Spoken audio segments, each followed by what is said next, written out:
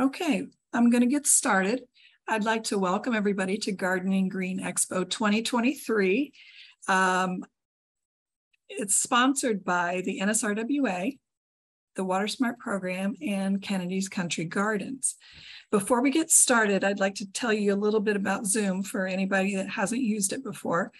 Down in the bottom, if you hover your mouse over the bottom of the screen, you'll see something called chat. And if you open that up, if you have any questions, you can type them in the chat. And then when we get to the end, I'll read them to our speaker and she can answer those questions. And once again, this will be videotaped, so we will have a recording of it in case anybody misses it or wants to watch it again. So I would like to introduce Susan Leigh Anthony. Well, good evening, everybody. Welcome. This slideshow is going to be about the drought-resistant yard, and I'm going to try to help you figure out how to create, beautiful spaces in your yard using native and non-native plants, doing it with less water. I have to get used to these buttons here. So I just want to see, I think there should be, okay, all right, good. So why, when, and how to water. And these are all important things. People, honestly, so many people think they know how to water and they really could use some help. So all newly planted things do need ample watering to establish a strong root system. Planting this spring is still the better time unless you get a nice moist fall.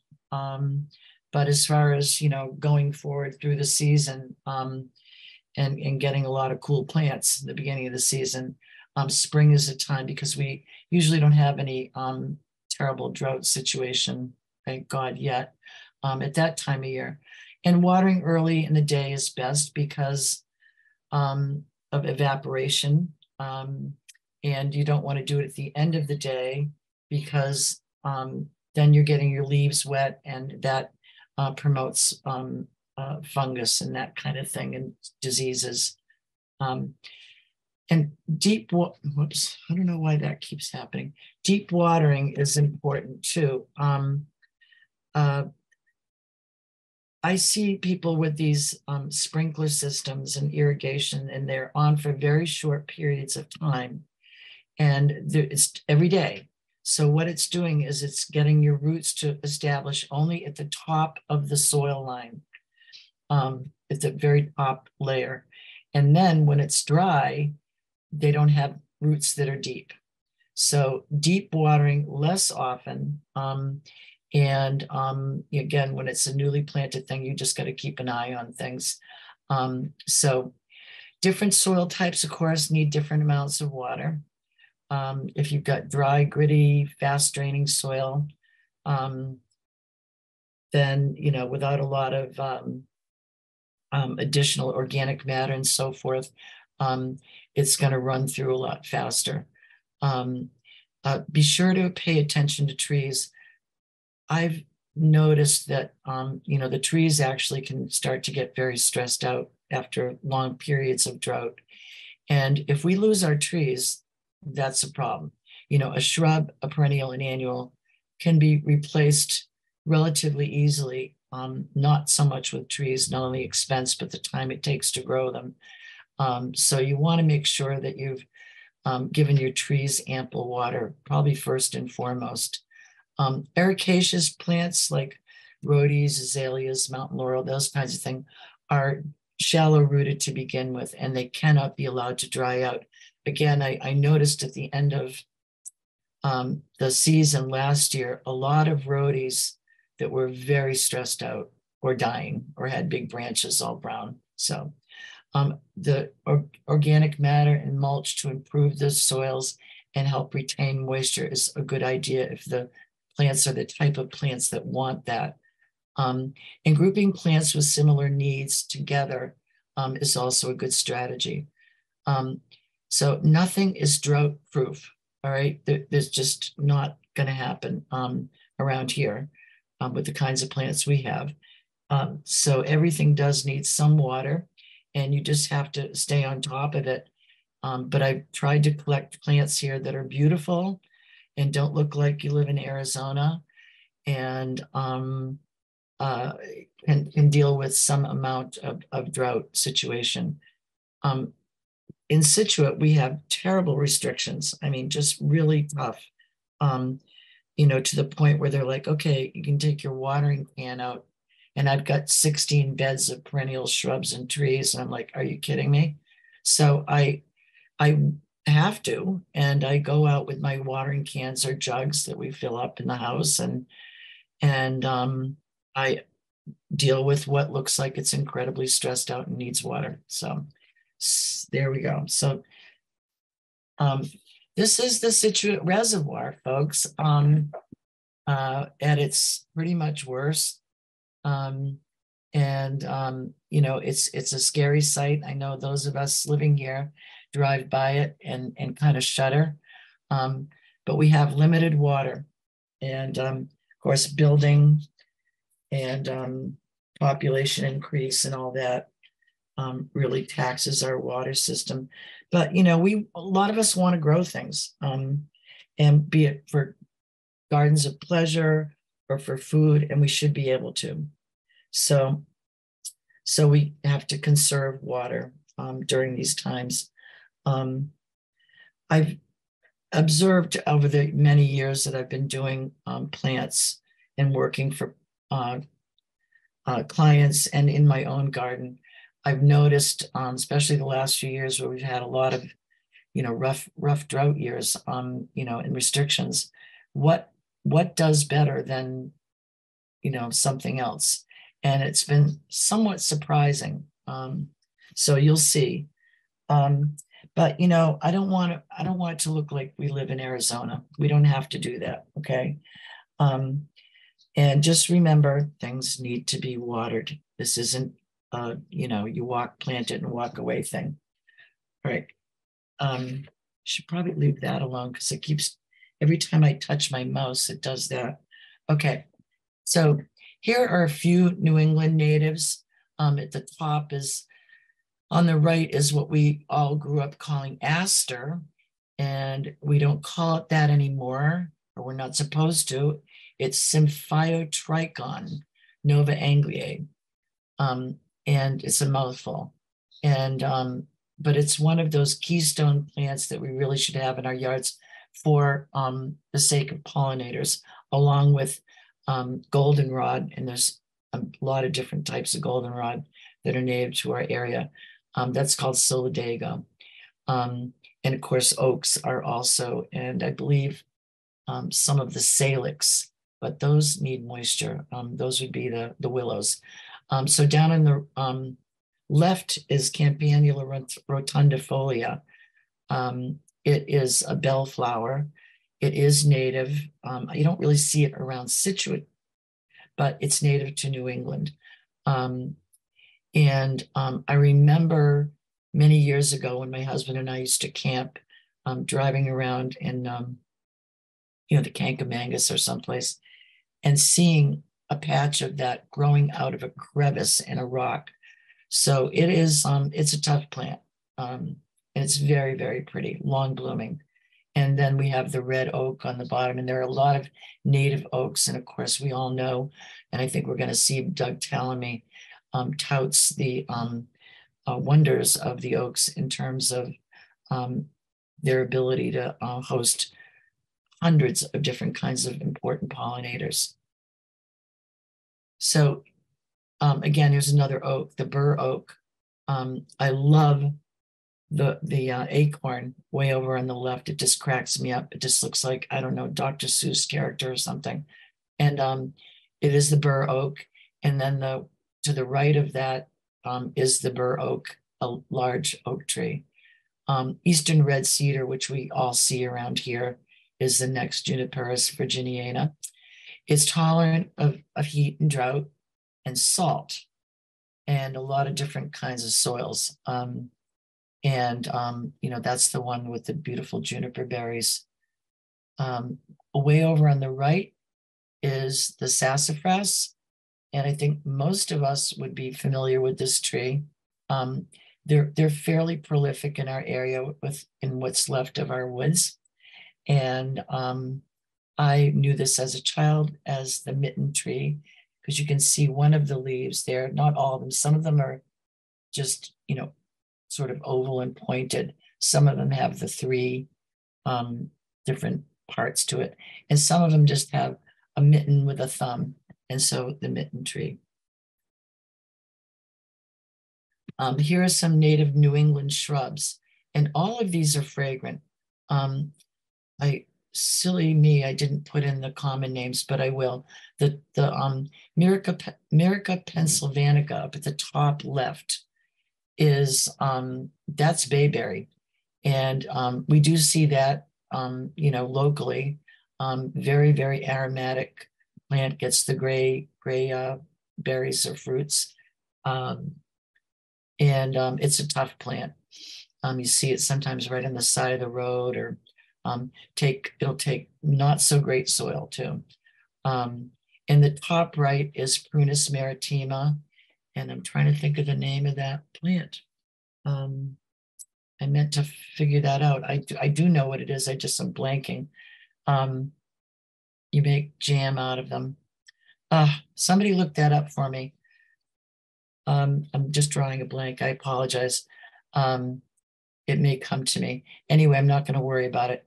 The bottom left is Rosa virginiana, and I have 3 of those out in the front of my stone wall, and they are tough. They bloom, they get rose hips, and even though it says virginiana, it doesn't mean that it just grows in Virginia. Susan, one of our, actually a couple of our attendees have said beach plum. Beach plum, thank you. Geez, thank you. I don't know, just old person brain. Thank you. I knew that, I just couldn't come up with it. Anyway, beach plum, and it does make a mighty good jam. So that's the rose. And then way over on the right is called sweet fern, or Comptonia peregrina. And that also, tough plant, aromatic, interesting sort of squiggly looking leaves. And it's definitely that, and the bayberry are plants out of my childhood and bring back memories when I get their scent. So these are all native to our area. Here's witch hazels. The top one, Hemimelis ovalis, is not a native, but I had to show you the gorgeous color on that one. The bottom one is the native one, and if you've been walking in woods in our area at the right time of year, which is pretty much now, and even about a month ago, they're in bloom for a long time, and they are native, and a very nice tree to have, sort of between a tree and a shrub. I belong to the Rock Garden Society, and I was recently at a meeting, and someone brought in 4 or 5 different types of witch hazel in every color of the rainbow. So whether you're doing a native or a cultivar, they are all relatively drought tolerant and good early pollinators, the native too. Ceanothus americanus, I don't even know if I'm saying that correctly. New Jersey tea, just does not get huge, this plant. It's a good pollinator plant, that's for sure, and it's fragrant. And the reason they call it New Jersey tea, or tea, is because it dates back to colonial times, and the bee balms also were a plant they used because they weren't buying tea from the British, and had to find other plants to use, and this was one of them. They called them Liberty teas. So we're into perennials, native New England perennials now, and the top one, most people I would think would be familiar with, Asclepias tuberosa, or butterfly weed, or pleurisy root. This plant comes up quite late in the season, so it's good to know where you've planted it, or you're liable to, stick something on top of it and disrupt the roots. So know where it is in your garden. It'll grow by the seashore. It really kind of likes not great soil, do fine without it. Quite drought tolerant. And of course, it's the host plant for the monarch. So very important plant to have. I'm not putting in the Asclepias syriaca, the common milkweed. It can be quite invasive. But if you've got some out in a patch in a field, by all means, let it go wild. But it's not something you want in your perennial beds, if you know what I mean, because it's hard to get rid of. Bottom left is Aquilegia canadensis, wild columbine. I have a real penchant for all the columbines, and it's a good plant for pollinators, hummingbirds, anything with a long tongue can get in there. It is short-lived, but it will reseed if it likes where it is. Christmas fern down on the right, Polysticum acrostichoides. I remember these from my childhood. I think I've said in another talk that they call it Christmas fern for what I know is two reasons. One is that it's quite evergreen. And also, if you look at the individual leaves on each frond, I guess you call it, they have like a little shape, almost like a Christmas stocking. So that's where that comes from, I've been told. Let's see. Okay, we come to some of the beard tongues, the penstemons. The top one is Penstemon digitalis. It's lighter, it's more white, very, very pretty plant. Good. Penstemons are excellent pollinator plants. The bottom left is wild lupin, and I remember my mother bringing me back seed from Maine. And if you drive up, north especially, at the right time of year, you will see quite a few of these. And it always reminds me too of the book Miss Rumphius. Those of you with kids may know it. It's been around for a while. She's this little old lady, I think supposed to be Maine, and she goes around sprinkling seeds of the wild lupin everywhere. It's a nice story. It's a nitrogen fixer, and it's beloved by several moth species. The bottom right one is hairy beard tongue, Penstemon hirsutus. And if you see that hirsutus on anything, or tomentos, it usually means hairy, like hirsute. So that's another one, very soft, pretty shade of pink. Here's some ground covers, native ground covers. And just don't even think that I'm covering every plant. There's so many more. I just, I would have had 4,000 slides, but these are ones I chose. The bearberry, or Arctostaphylos uva ursi, is a great native ground cover. It's I believe it's keeps its leaves all season, and evergreen, and does get red berries. And it's really great in sort of a woodlandy, foresty kind of area. The foam flower, or Tiarella cordifolia, over on the right top, is a lovely plant. There are many cultivars of this that get more pink on the blooms, more interesting leaves. They also have paired it up with heucheras, so that there's a plant called heucherella, and they're all good in dry areas because the heucheras are as well.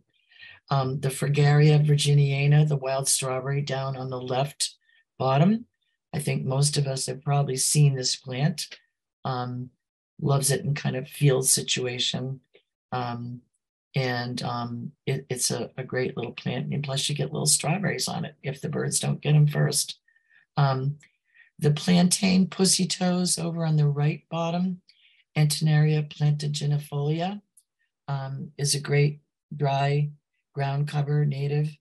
Gets kind of a soft, dusty pink tone to the blossoms, and also a good pollinator. Just about all these natives are going to be great pollinator plants for our local pollinators, which is, of course, very important. Here's a few of the native grasses for New England. The top is big blue stem Andropogon gerardii, and that's it later in the season. You can see there's goldenrod and rudbeckia and so forth in this field, and it looks great with some of those kinds of plants, with asters and composite plants, daisy-shaped plants, with echinaceas, even though those are not native to our area, but they go together nicely. The bottom left is little blue stem, Schizocarium, that's so hard to say, Scoparium, and of course it's quite blue, shorter, beautiful plant. Bottom right is Pennsylvania sedge, or Carex pennsylvanica. A lot of the sedges in general are quite drought tolerant. I've got some under a heritage birch, and once in a while I do have to water them, but they're pretty tough. I have a different kind, it's blue zinger. But this is been used a lot for this kind of lawn look, this swept grass look. It doesn't look like a regular lawn. It's definitely more sort of windblown looking, but it's very nice, and it will take some shade as well.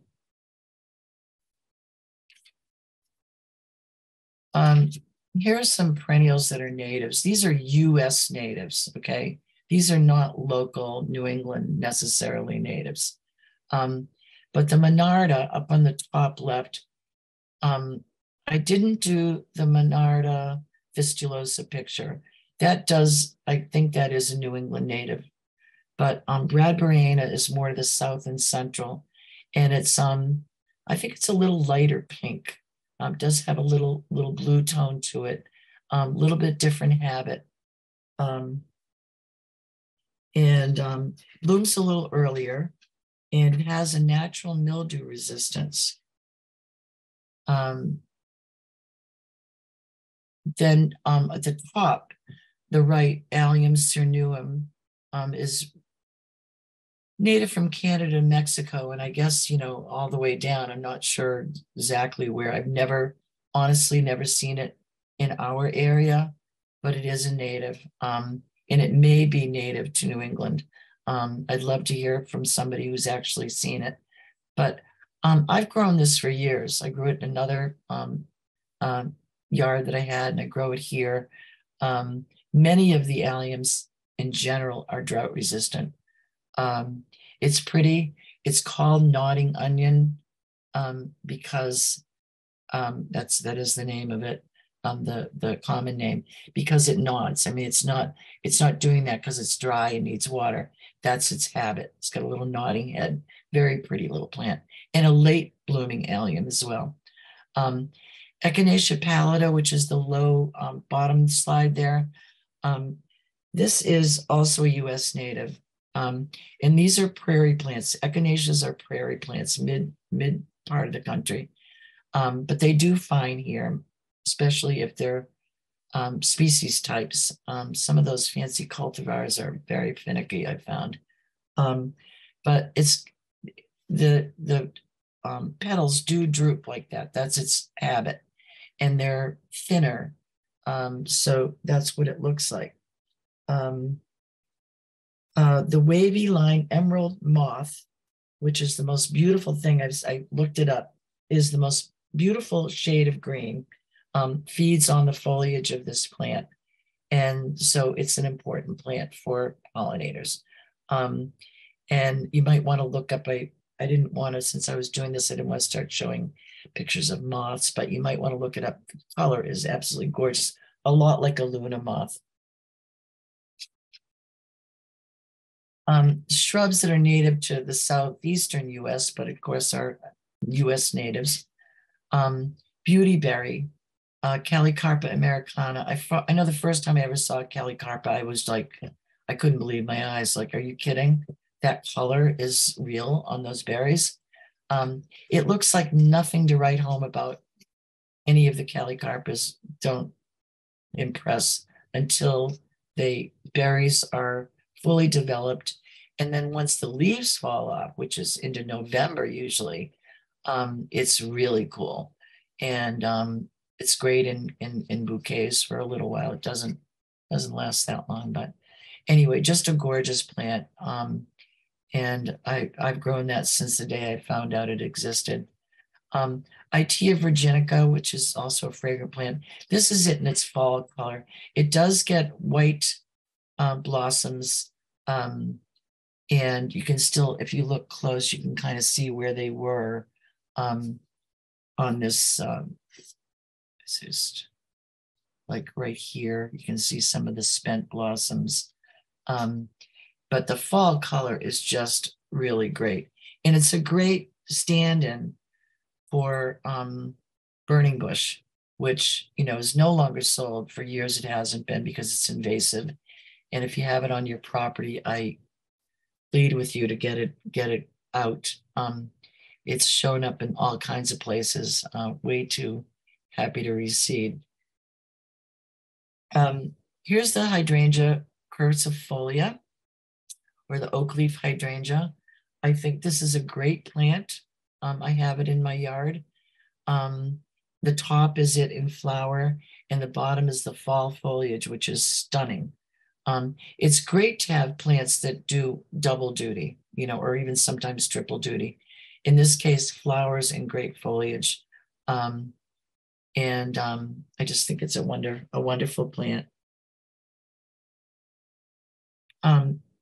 Let's start talking about non-native plants now. And the reason I told Laurie, the whole thing was supposed to be just native plants. And I said, hey, you know, a lot of people want to know about what will do well in their gardens that isn't native. So I'm guessing that you would. And so because that's what I'm going to talk about for the rest of this.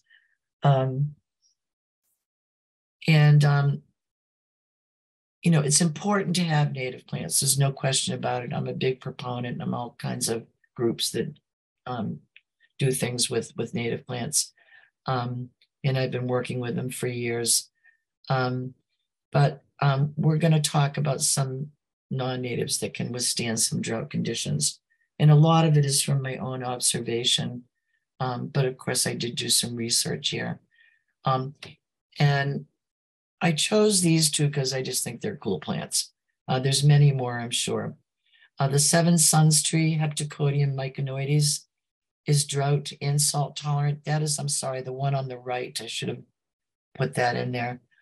Those are the blossoms. The bark is beautiful on it too. And if it's pruned correctly, it is just stunning. You need to prune to open things up a little bit. So just a wonderful, wonderful plant. And it's, they say it's drought and salt tolerant, yeah. And then on the left is the ginkgo biloba, the maidenhair tree. And this is it in the fall because it's just, it turns absolutely yellow golden. It's a beautiful, beautiful tree. They can get quite tall. And what you want to, and I don't know how you do it. I don't think there's really a way to guarantee that you don't get a female. If you get a female, the fruit is incredibly foul smelling. Okay, I don't want to discourage you from having one, but it is. But it doesn't last forever. And I just don't think, to the best of my knowledge, unless somebody wants to correct me, that there's any way of telling the difference when they're young before they get the fruit. It is one of the oldest living tree species in the world. And it dates back to before the dinosaurs. And that also makes it a pretty cool plant. Gorgeous shaped leaves, iconically beautiful shaped leaves. Here's a couple of others that also can deal with drought quite well. The Japanese pagoda tree, Sephora japonica. It was hard for me to find a really great picture of this. They do get these yellow kind of dangly blossoms, and apparently there's some up in the public gardens or the common, someone told me. So just a great tree that's seldom used. The bottom, that would be the top left one. The bottom left is the bald cypress, Taxodium disticum. And who told me about this? Oh, it was Abraham Monahan, who works for Bartlett. And it was great to see something that's, got some evergreen to it. And so the top and bottom are crabapple species. This is Malus is the species genus name for for apple. This is prairie fire. It's got a gorgeous color in the spring. I mean, all crab apples are beautiful, but look at that color. And then it's got an amazing abundance of beautiful red fruits. I'm sure you've seen these and probably they've caught your eye. It's a very good one for both blossom and for fruit. Shrubs. Oh, there were tons I could have chosen, but I tried to give some variety here. The 9-bark or Physocarpus opulifolius. This one is summer wine, which doesn't get too tall. There are others that have different kinds of foliage. There's like one that's kind of coppery and rusty, which is relatively new. There are ones that are very dark. There are ones with chartreuse foliage, but a tough plant. There is a native 9-bark as well. I don't know if they're native to this area. I've never seen one, but to the US they are. And then on the top right is a relatively new cultivar of Aducia. It's must have been bred from Nico, which is a low shrubby one, and Nico is white. I have that here. And this one is Yuki Cherry Blossom, gorgeous color. If you're into pink, this is the one for you. Very, very pretty.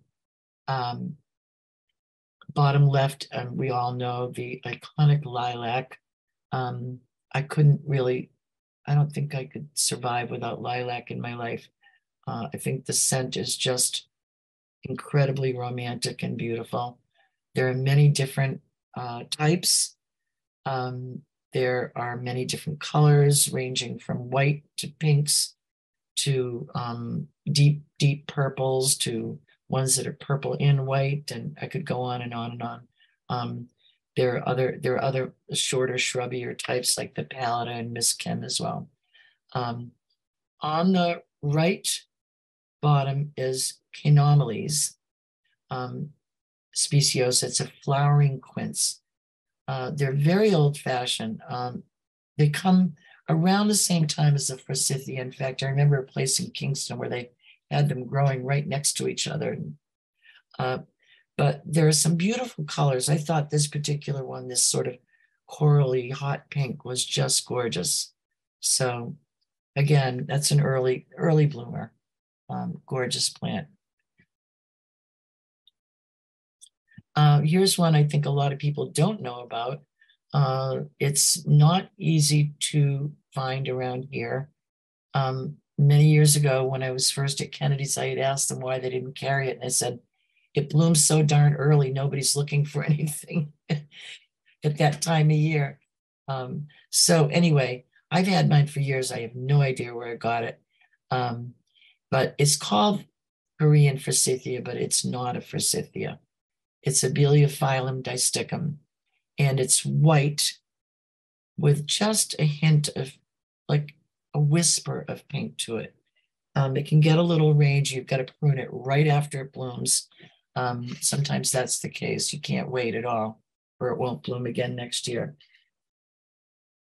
And it can be severely pruned.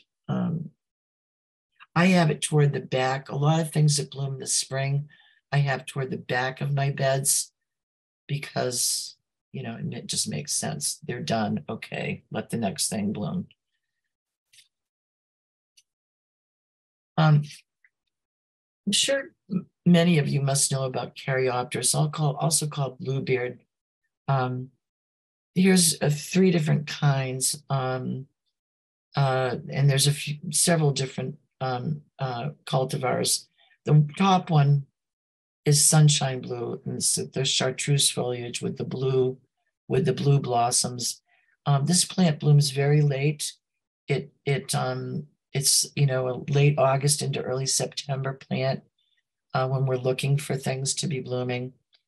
It's a shrub, but in many ways you treat it like a perennial because the best way to deal with the pruning is to prune it early in the season when you're doing things like your roses, like, April, mid-April or so.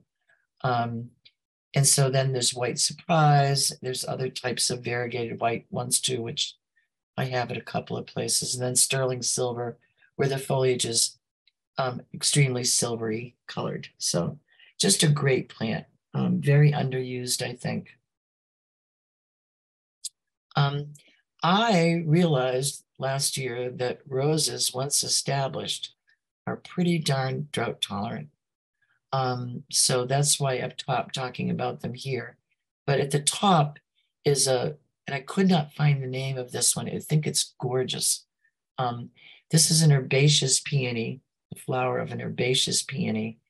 Herbaceous meaning the type that come up and the stem is soft and you can cut them back late in the fall when they, as opposed to the bottom left, where is a tree peony that you do not prune. You'll ruin it. And those are good too. I have probably about 10 of those in my yard of various colors. And the only problem that I've ever that I think there is with a tree peony is that the blossoms don't last very long. They're great, and same with regular peonies, to site them somewhere you don't have a lot of wind, because you want to enjoy those blossoms. But some of the blossoms on tree peonies are just breathtaking. So that's why I recommend them. This is Shimanishiki. Upright, Lychnis coronaria, Angel's Blush.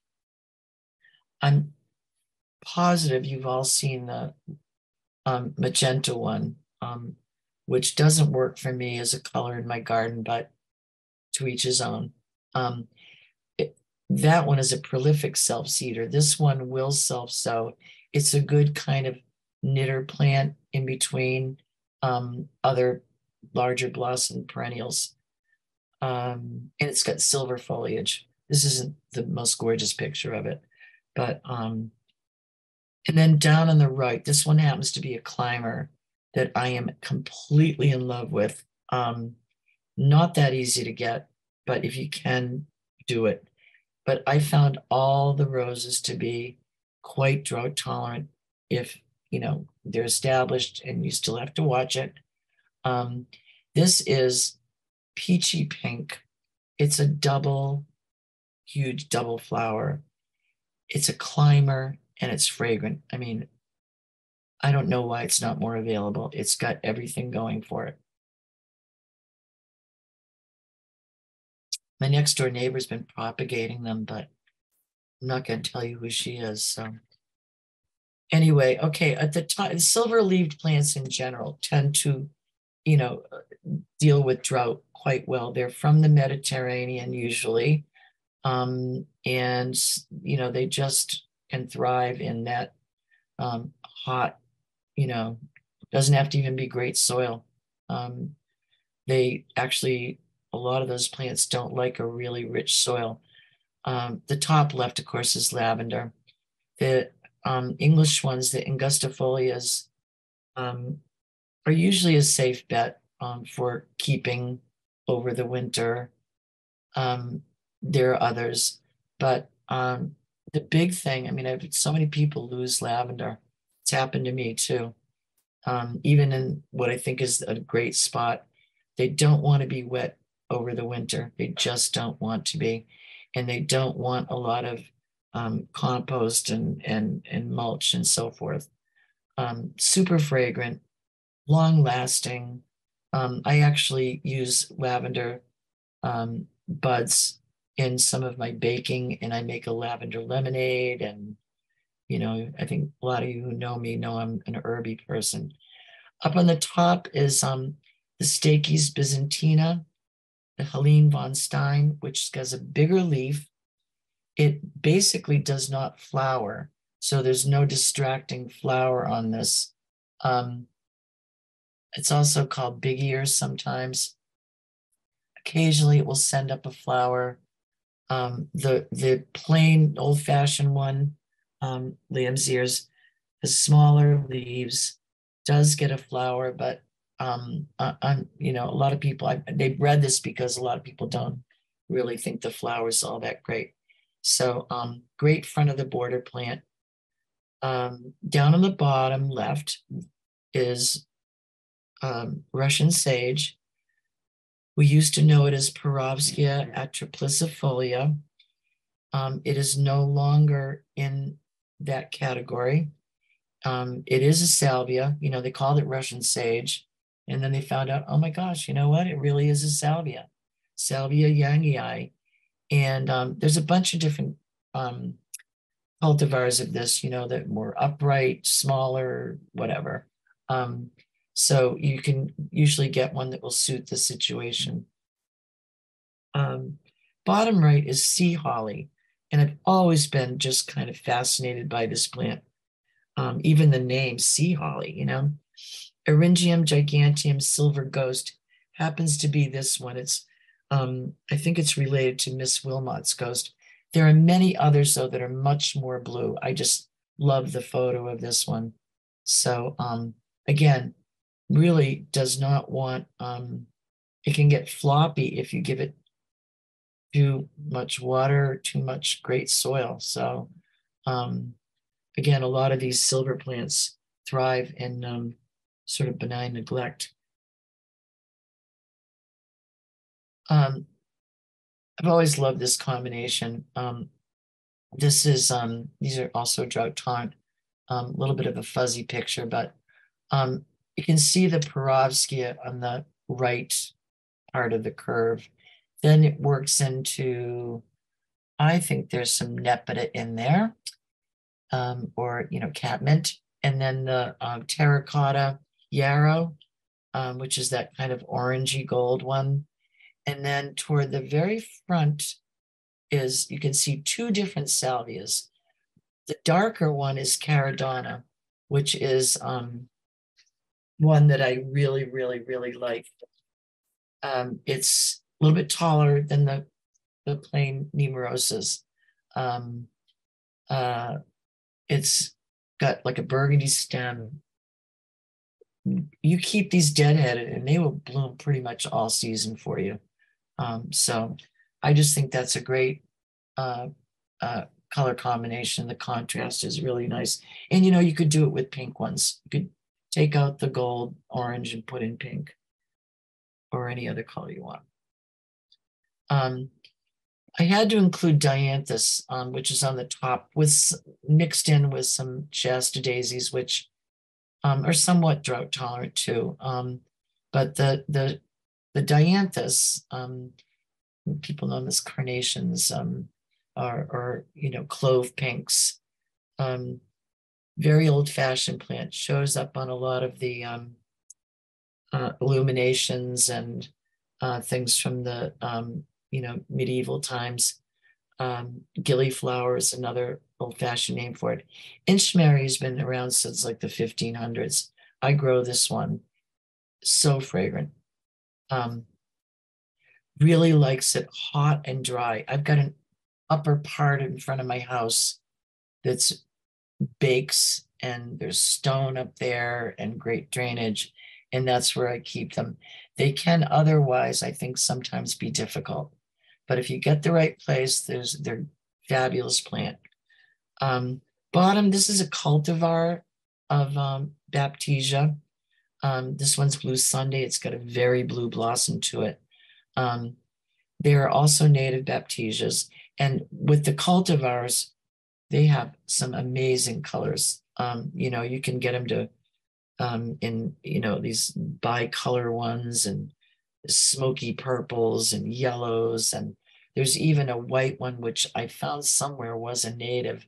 They're very hard to get, the true white ones. So okay, here's just a cool picture of a garden, okay? And I chose it because I was looking for some that had what is the name of that plant? Sorry, blanking out here. Oh, verbascums. Okay. So those are these here. And then there's sort of these peachy, like peachy pink ones. And they like it dry too.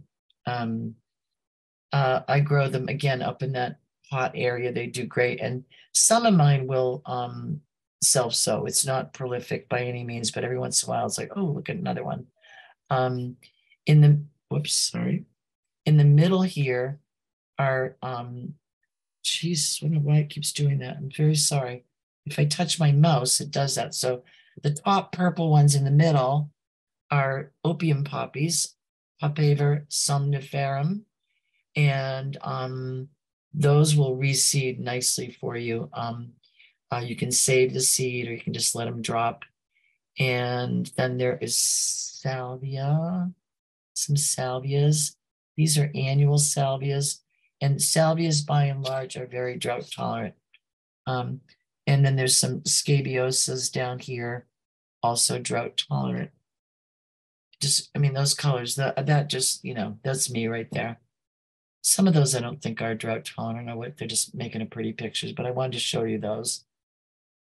Okay, here's some ground covers for sun. And the top left is called leadwort, not a pretty name, but try to say Ceratostigma plumbaginoides. And I'll, give you a sticker on your forehead. This is a great plant. Grows in part shade. It grows in sun. It's really a not fussy plant. Comes up late because it blooms late, so it's good to know where it is. I have it in a couple of different situations in my yard, and it does great. And then in September, even later, you start to get these absolutely, sapphire, cobalt blue flowers. Doesn't get too tall, but it's not a flat ground cover either. Great little weaver plant. And then the foliage turns red, which is a bonus. Down on the bottom, top right is a sedum, and I figured you'd all be waiting for me to talk about sedums because they do take it dry. This one is one I've always liked, called Coca-Cola Lighticense, and it's got these sort of raspberry blooms and a very blue foliage. It's another one called, I think it's blueberry muffin or something like that. Very, very blue foliage. Kennedy's usually has those. Bottom is a yarrow that grows very, very low, very blue foliage, and it's Achillea tomentosa. And that tomentosa is where it's like, got that little fuzziness on it. And down on the bottom right is snow in summer, Cerastium tomentosum, and again, you got that word tomentose. This is an old-fashioned plant. It does, once it finishes blooming, it should be sheared back and you get a new growth of just nice silver foliage for the rest of the season. But it's very pretty plant, right at the top of a wall. And again, because it's silver-leaved, like this yarrow here, it's pretty tough and drought tolerant. I couldn't do this without doing herbs. some of you know I've been in the Herb Society for, I don't know, 150 years or so. So the top one is Creeping Time. I didn't know what kind it was. It wouldn't really matter, but you would have to keep this clipped. I mean, but how fun is that checkerboard, huh? And it can be walked on. This is one of those true steppables. When it's the low kind like that, you really can walk on it and release the scent. The top right, it's not a great picture, but I had to promote this a little bit. Down at the Heritage Museum and Gardens is an herb garden. I helped redo this garden, and I wish they had a better picture, but I couldn't find one. Oh my God, it's been well over 10 years, I'm sure now. But it's all seashell or crushed clam shells, and it's a great place to visit in general. But and unfortunately, they don't keep it the way I had intended it to be kept. But still, hot, and you get that reflecting of the seashell, making it very warm. I know there's lots of thymes and different plants in there. Right here is and this is also pretty drought tolerant. Oh, darn. That is a Agastaki, and those are pretty tough. There is a native one as well, and then even those fancy ones that have the orange and red foliage that are not quite so hardy are also very drought tolerant and good pollinator plants. Bottom left is clary sage, Salvia sclaria. It's a biennial, and usually you can keep it going because it will reseed. It's a stunning plant. Those are actually bracts, not flowers. When plants have a bract, there is a flower, but it's inside, very tiny. Wonderful plant. It's got some presence. Again, the lavender, just had to pop that in there because it's such a well-known herb. So here we are at succulents, because those, you definitely think, okay, those will take dry. They don't need a lot of water, and that's true. Sedum angelina, it's everywhere. It looks particularly great with a blue-leaved sedum. And if it's happy, it'll really take off. And it can be right, growing right into like a, crevices. You can see it here doing that. On the top right, I love this plant. When I first saw it, I was like, okay, I gotta have that. That's too cute. And that is great in crevices around stone and stepping stones where it's hot. You really can't step on this. You can't step on sedums, okay? But it can grow, weave through. Called Dunce's cat for an obvious reason. It's got very gray, light gray foliage. Just a fun little plant. Sedums, you've got the, what's that one that everybody has, Autumn Joy. That was kind of the first big one that everybody fell for, and for good reason. They're a great plant, but there are other types that are similar in size, that are green and yellow variegated, different color flower. This one is Frosty Morn. It gets a white flower. The only thing with a lot of variegated plants is that sometimes they start to revert, and you've got to pinch out the part that's reverting. It'll want to go back to just plain green, but it's a pretty one. And then hens and chicks, Sempervivum tectorum, and there's a lot of different ones of those, different colors. Some are, there's the cobweb one. There's some green ones. There's some that are more blue. Some with gold in them. Fun plants. Also called house leeks. There was an old story about they used to put them up on their roof. I think that's why they were called house leeks, to keep the lightning from hitting their house. Okay, let's see. Is this one? Okay, these are ornamental grasses, and there's many more. These will also take a lot of dryness, and I think grasses are great if they're used properly. And I see kind of, everybody's got that, I've got to have a big grass in my yard, and it doesn't always look right to me. But I'm not here to be the taste police on the gardens, I guess. Anyway, the dwarf fountain grass, Hamlin, and it is spelled like that. I kept wanting to call it Hameln, which was so hard to say, and somebody said, no, it's Hamlin.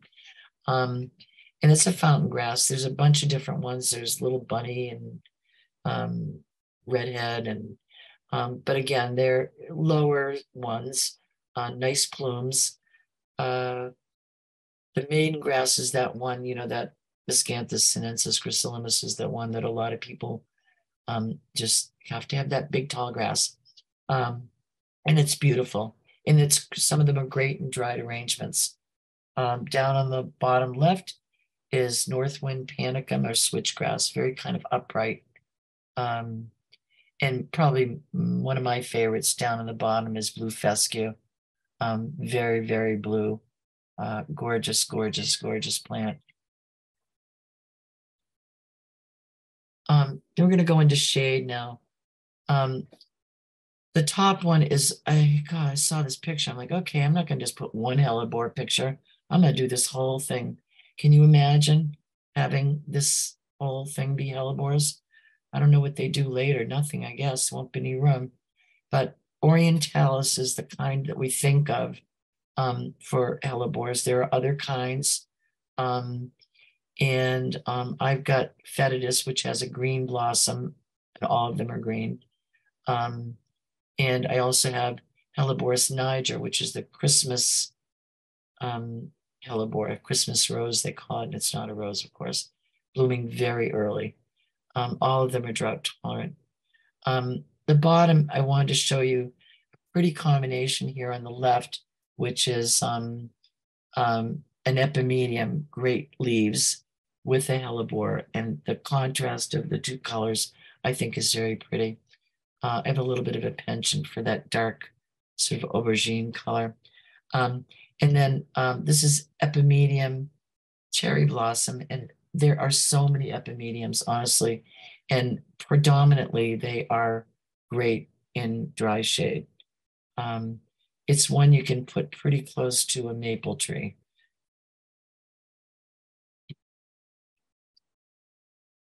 More dry shade perennials. Heuchera up on the top there. There's many different kinds, also called coral bells, but some of them don't actually get coral bells. They get white ones or soft pink ones. So I like to call them heucheras for that reason, unless they have coral flowers.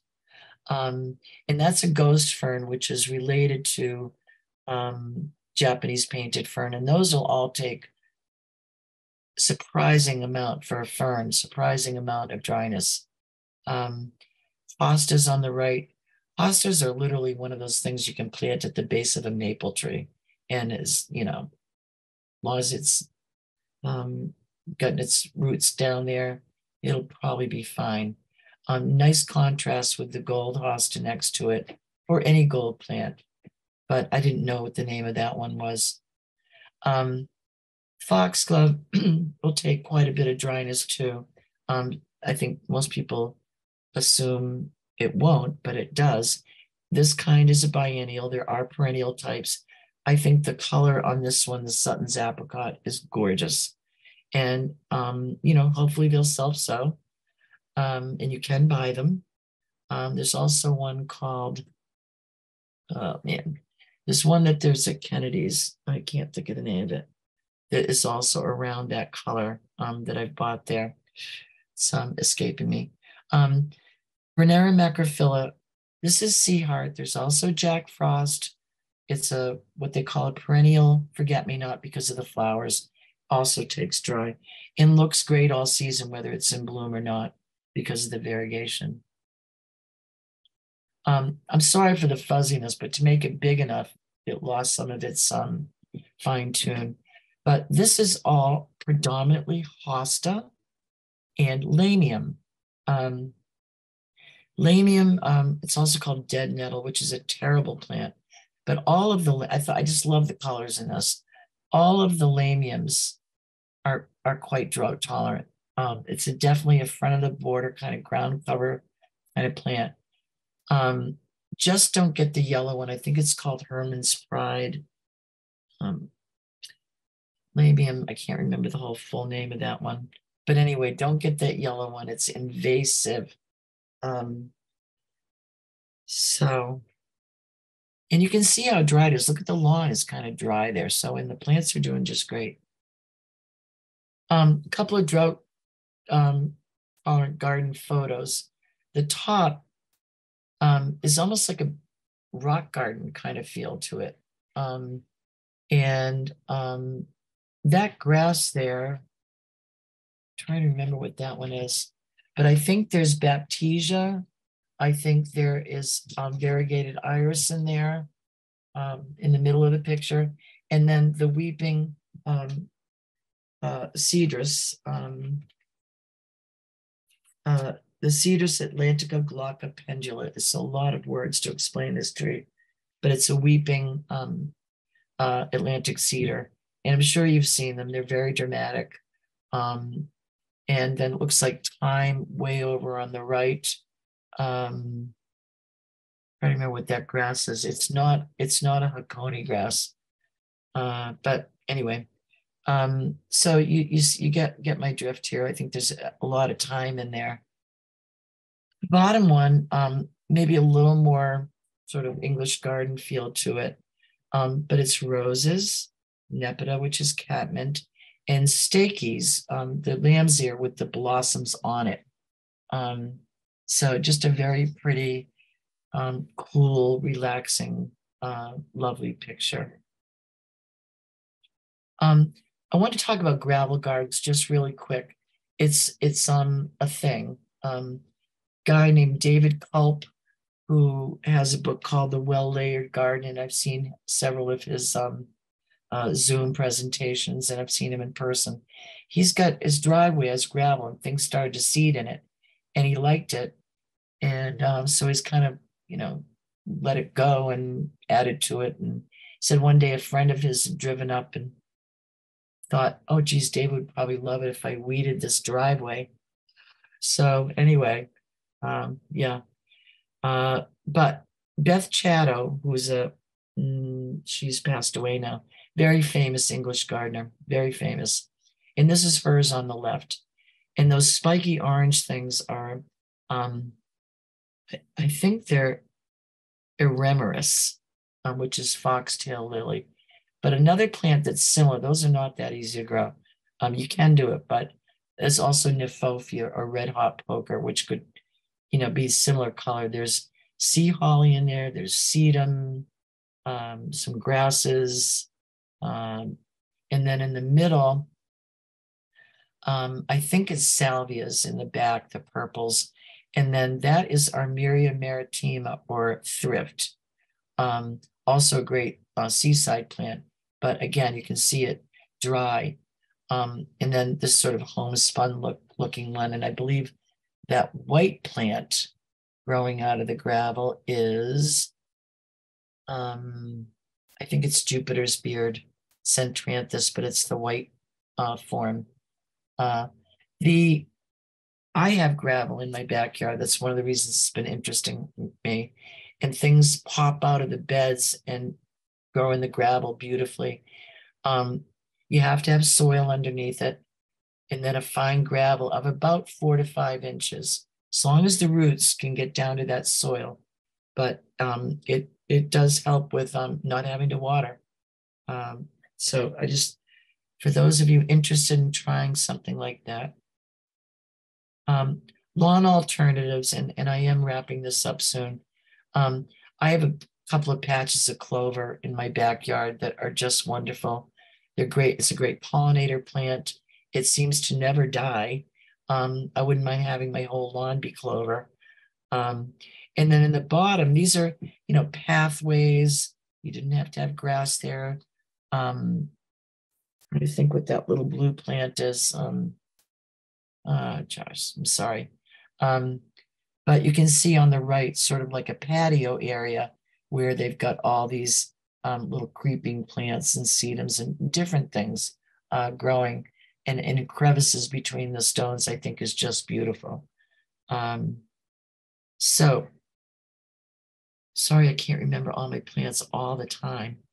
If you put in tiny light blue ground cover, it would come up. Bearded iris is a great drought tolerant plant. This one is called Blackwater. Again, there's that color that I don't want my whole garden that color, but I do like it. It gives some depth in the garden, some mystery. Daylilies, honestly, you could grow a daylily in a cup of coffee, I think. I've heard people that have been inundated with salt water that their daylilies came back. So, and you don't have to have the plain old, tawny daylilies that you see on the side of the road. There are so many gorgeous, gorgeous colors these days. Tranquil Lake down in Rehoboth is a great place to go. Alliums, as I said before, quite drought tolerant. This one is called Millennium, and a friend of mine in Rock Garden Society is the guy that actually bred this plant. And then the species tulips are very good in drought, and they will come back every year, unlike the fancy, hybridized tulips. These are short. They come in different colors. This is one that I grow. And there are other things, there are other bulbs too. So I think in general, most bulbs are pretty tough, the spring ones, because they go dormant and then they're under there and they're not exposed. So I think in general, they're pretty drought tolerant. So here is my suggested books and websites. Some bunch of books. Blue Stem Natives, of course, is on there. Kennedy's, of course, is on there. High Country Gardens and Digging Dog are places that are out west.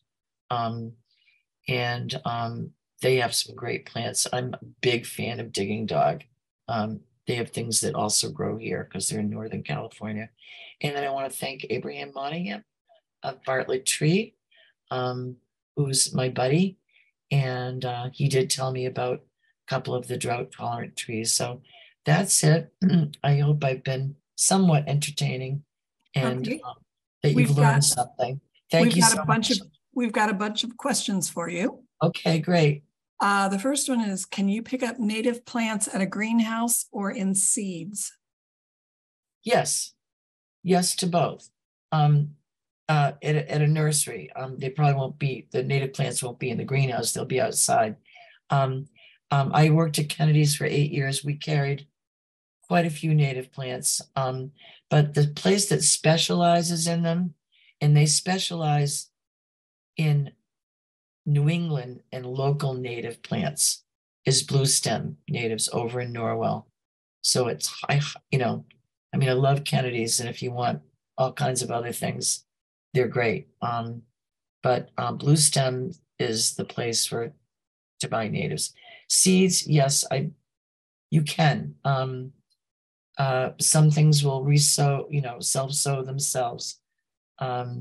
There's more work to doing things from seed. So, and I know that Blue Stem is also carrying seeds now too. Yes, I believe they are. Yeah, thanks. Okay. The next question is, could you comment on deer tolerant favorites? No. Yeah.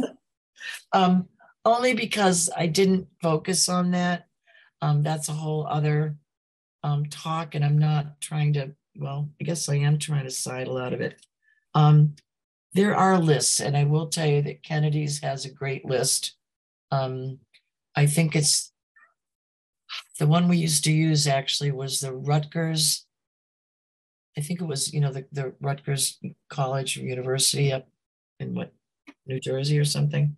They have a very good list. I would go online I don't have that problem here. I do know that supposedly they don't like things that are scented, like they won't eat lavender, you know. But I also thought they wouldn't eat alliums, and I have very special, hard to come by yellow allium with very blue foliage at a client's house. Actually, the bunnies ate that, but if the bunnies ate it, I mean, we got bunny problems too, right? Right. So, I don't mean to, I don't have deer in my yard because I'm very enclosed, but I do have bunnies, and I can't believe how many things they will eat. What I do recommend is that company, oh God, they do, I forget what, oh dear. I've heard good things about them. They come and spray something that's, non-toxic and organic, and that's supposed to work. Certainly fencing in your whole yard with 40 feet fences or something would help. Um, I'm exaggerating, of course, but it's tough.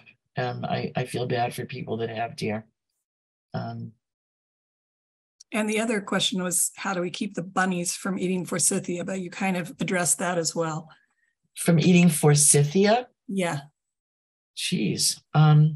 This always seems to me there's so much forsythia, there should be plenty for us and the rabbits. I don't grow forsythia. But what I use in my yard is plant skid.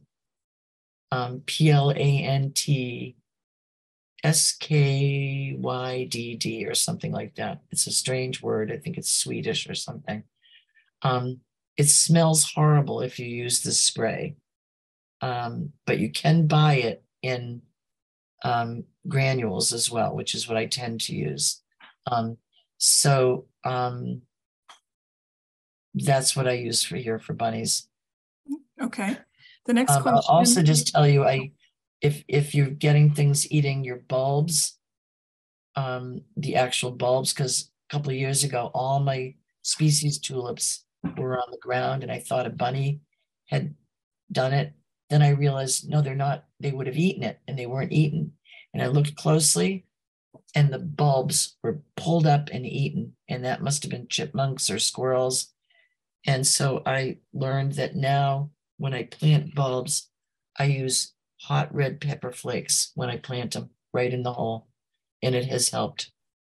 There's another little tidbit. So, Okay. The next question is, we had a fungus problem on crabapple leaves, and we were told it was cedar rust. We only had one small cedar, so we removed it. Things seemed better. Is this coincidental, or was cedar likely the cause? I don't know much about that disease. I'm familiar with it. I would call a tree person if anything comes back. I have an old fashioned big old crab apple in my yard, and it was fine up until a couple of years ago, and then it started to get rust, not cedar rust, and something else I forget. And So it's got to be treated like every year, I guess. That But would that is probably be a good question for Bartlett tree experts, and they'll be at our live expo on Saturday.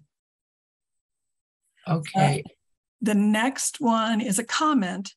He said, lavender loves reflected heat from walls or stones. Yes. Okay. Yeah. I know people that have said that putting shells around lavender will help too. And again, that's that reflective heat. And mine is always got stone around it. A lot of plants that are touchy, or iffy, or even a little out of your zone, can benefit from that situation. Okay. The next question is, with gravel gardens, is there a specific soil under the gravel? Not that I'm aware of. I just have plain old soil, and I've not read anything saying that. As I put some books on these gravel gardens, which I admit I haven't read. I'm just beginning to understand gravel gardens, and I've only touched the tip of the iceberg. I'm not an expert on them. I'm not sure how much expertise you really need. But I would suggest that you maybe take a couple of those out of the library and or do some reading online. But Okay. mine just grows. I do know that you need soil underneath. You need something. And I do know that it's 4 or 5 inches of gravel on top, which is about what I have out there anyway. Okay. The next question is, what about creeping phlox?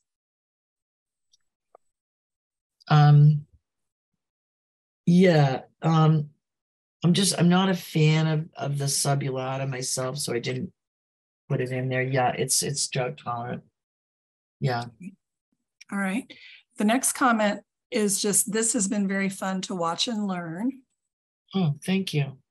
The next one is, would you have any ideas about where to find American chestnut trees, non-genetically modified varieties?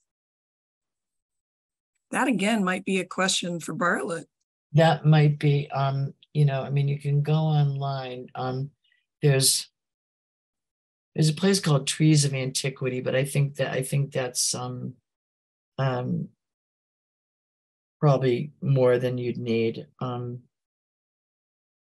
Yeah, I would ask Abraham or somebody.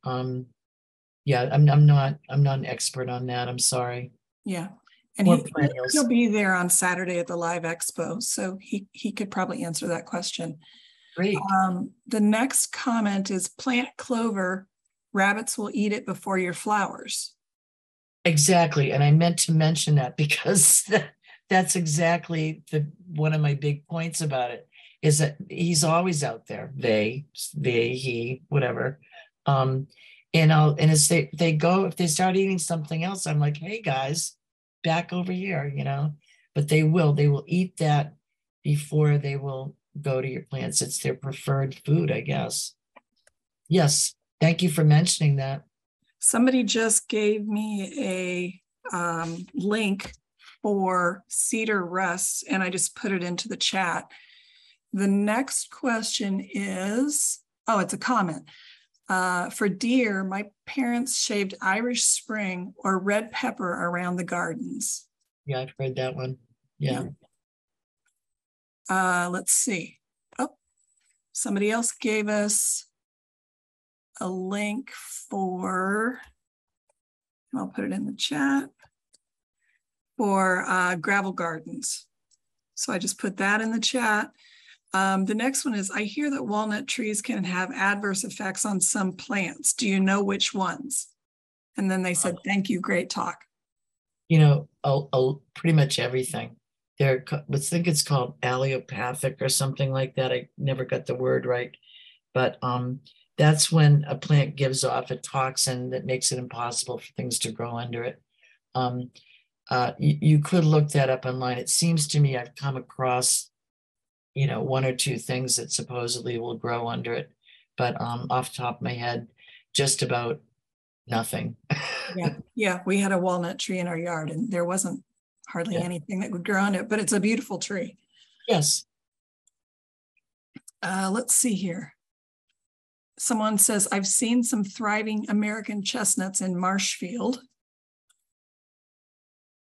And then someone said, try the American Chestnut Foundation for chestnut trees.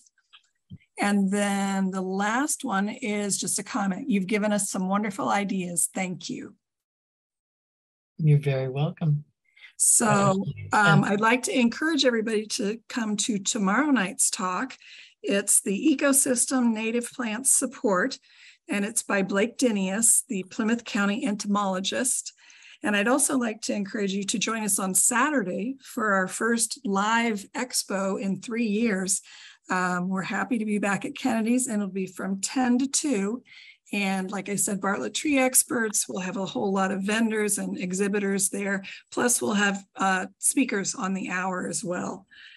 This year, we're also having a food vendor there, and we're having a tool sharpening vendor as well. So I hope all of you will join us tomorrow night, and I hope we'll see you at the expo on Saturday. Thank you, everybody. Thank you, everybody. Have a Right. great night, great week. Good night. Bye.